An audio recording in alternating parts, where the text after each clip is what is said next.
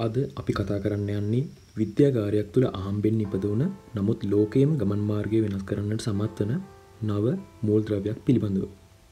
මෙය 2004 දී University of Manchester හිදී මහාචාර්ය ඇන්ඩ්‍රු ගයිම් සහ වෛද්‍ය කොන්ස්ටන්ටින් නොසලෝ කියන දෙපළ විසින් ට්‍රාන්සිස්ටර් ලෙස ග්‍රැෆයිට් කොතරම් කාර්යක්ෂමද යන වග පරීක්ෂා කිරීමේදී අහම්බේගින් වගේ සිදුවන සොයා ගැනීම. ඇත්තරම සෙලෝ ටේප් එකක් උඩ මිනිරකුඩ තැන්පත්වීම ඔබ මා අපි හැමෝම අතින් වෙලා ඇති. නමුත් මේ දෙන්න අතින් සිදුවන මේ අත්තරදීම 2010 දී නොබෙල් ත්‍යාගය දිනාගන්නට තරම් දුරක් දිව ගියා. අපි හැමෝම දන්න අපි ලියන්න පාවිච්චි කරන මේ පැන්සල් තුඩු වල අන්තර්ගත වෙන්නේ ග්‍රැෆයිට්. ඒ කියන්නේ මිනිරම්. ඉතින් මේ මිනිරම් නැත්නම් ග්‍රැෆයිට් අඟල් 0.03ක ස්තරයක් ගත්තොත් ග්‍රැෆීන් ස්තර මිලියන 3ක් තියෙනවා කිව්වොත් ඔබ පුදුමයටපත් වෙවි. ඉතින් ඒ වගේ මේට තියෙන්නේ දිමාන ව්‍යුහයක්. ඉතින් අපි අද මේ කතා කරන ග්‍රැෆීන් ලොව තුනියම මූලද්‍රව්‍ය විදිහට සැලකෙනවා. ග්‍රැෆීන් ස්තරයක් ගත්තොත් එය සාමාන්‍ය ප්‍රමාණය වගේ 125 ගුණයක් අදින්න පුළුවන්. ඒ වගේම ග්‍රැෆීන් තමයි මෙතෙක් ලෝ සොයාගෙන ඇති දෘಢතාවයෙන් අධිකම මූලද්‍රව්‍ය. ඒ කියන්නේ දියමන්ති වලටත් වඩා දෘಢයි.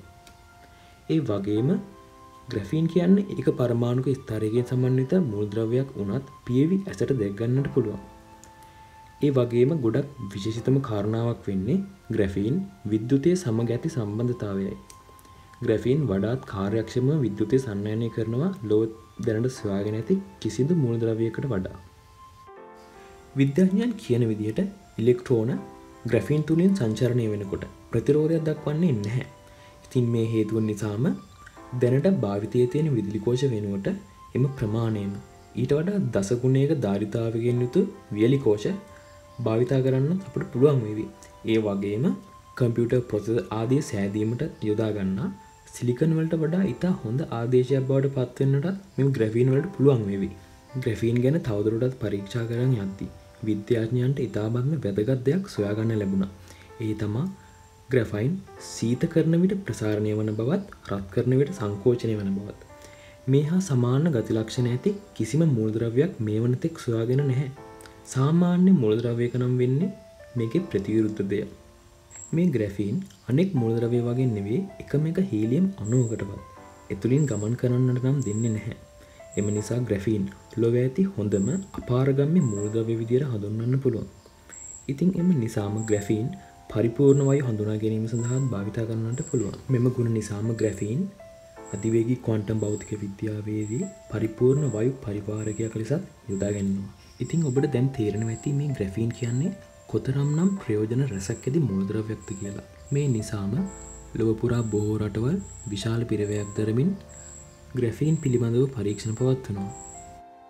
මෙම පරීක්ෂණවල ප්‍රධාන අරමුණ වෙන්නේ ග්‍රැෆීන් විද්‍යුතය, සෞඛ්‍ය, ඉදිකිරීම, ශක්තිය කියන ක්ෂේත්‍ර සඳහා යොදාගත හැකි ආකාර ගැන සොයා බැලීමටයි. ඇත්තරම අපි අද මේ කතා කරන ග්‍රැෆීන් වල භාවිත මොන වගේ වේද කියලා දැනගන්න ඔබත් කැමති ඇති. සමහර විට මේ වීඩියෝ එක බලන ඔබ ආතසි ක්ලාක් මහතා 1979 දී රචනා කරපු The Fountain of Paradise කියන sci-fi novel එක කියවලා ඇති. ඒකේ සඳහන් වෙනවා ශ්‍රී ලංකාවේ ශ්‍රීපාදයේ ඉඳලා විශ්වය දක්වා දිව යන සෝපානයක් එහෙම නැත්නම් එලිවේටර් එකක් ගැන. මේ වගේ නිර්මාණයක් කරන්න ප්‍රායෝගිකව නම් අමාරුයි. නමුත් මේ වගේ නිර්මාණයක් අනාගතයේ බිහි නොවෙනවා කියලා නම් කියන්න බෑ. ඒ වගේම ග්‍රැෆීන් පිළිබඳ කරපු තවත් පරීක්ෂණයන් හෙළි වෙලා තියෙන්නේ සෞඛ්‍ය ක්ෂේත්‍රයේදී පිළිකා සෛල හඳුනා ගැනීමට ග්‍රැෆීන් භාවිතා කරන්න පුළුවන් කියලයි.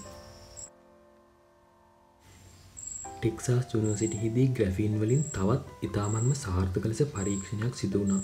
එනම් ග්‍රැෆීන් වලින් නිර්මිත තාවකාලික පච්චයක් නිර්මාණය කළ ඒට ජීවිතත්ව රඳවාගත් තබාගත හැකි වෙනසේ සැකසුවා. එමගින් සිරුරේ ජල මට්ටම ඒ වගේම සමේ උෂ්ණත්වයත් වැනගෙනුණා. ග්‍රැෆීන් වල ඊළඟ භාවිතය තමයි සාගර ජලයෙන් පානය කළ හැකිසේ ජලය වෙන් කර ගැනීම. 2018 දී විද්‍යාඥයන් විසින් මෙය සාර්ථකව අත්හදා බලලා තියෙනවා. ග්‍රැෆීන් වල ඊළඟ වැදගත්ම භාවිතය තමයි අධිශක්තිමත් ශරීර ආවරණ නැත්නම් බොඩි ආමර්ස් සෑදීම. දැනට ලෝකයේ භාවිතයේ ඇති බොඩි ආමර්ස් වලට වඩා බොහෝ ශක්තිමත් ඒ වගේම බොහෝ සැහැල්ලු බොඩි ආමර්ස් සෑදීමට මෙම තාක්ෂණය භාවිතා කරන්න පුළුවන්.